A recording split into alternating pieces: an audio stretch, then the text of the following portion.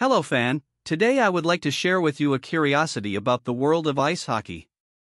Have you ever heard of NHL Pride Night?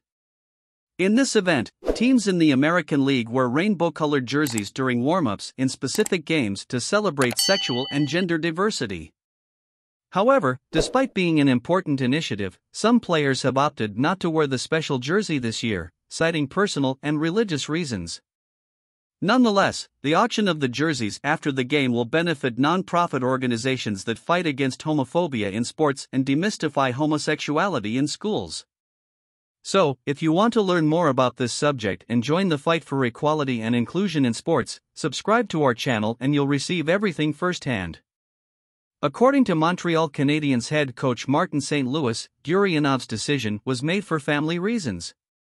However, other league players cited religious beliefs as the reason for refusing to wear the pride jerseys.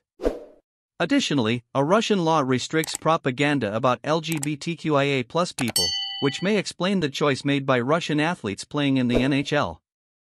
Nevertheless, the jerseys worn by the teams will be auctioned off after the game, benefiting You Can Play, a non-profit organization dedicated to fighting homophobia in sports, and GRI Montreal, a social research and intervention group that demystifies homosexuality, bisexuality, and gender identities in schools.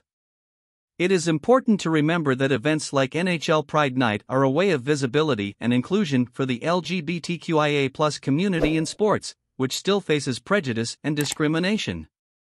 It is necessary for players, coaches, and fans to be allies and unite for equality and respect for all.